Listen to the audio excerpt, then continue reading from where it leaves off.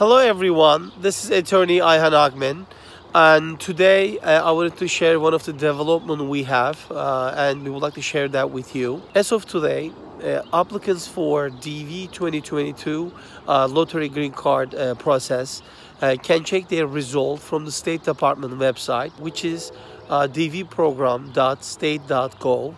And they can easily go there and check to see whether they're being selected or not for the green cards. But as you know, by now, thousands of people around the world trying to check the results. This is why the website might not be responding well or giving some, default mistakes and not properly displaying the information. This is why we recommend our followers to check in a couple of days later again. And I'm sure that by then the website will be properly working.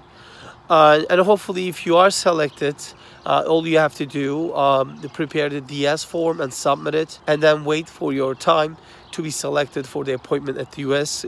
consulate where you live. Or followers, I hope that there are a lot of them being selected today, and we're looking forward to hear from them. And if you have any question, please feel free to reach us, and hope to see you soon again, and bye-bye.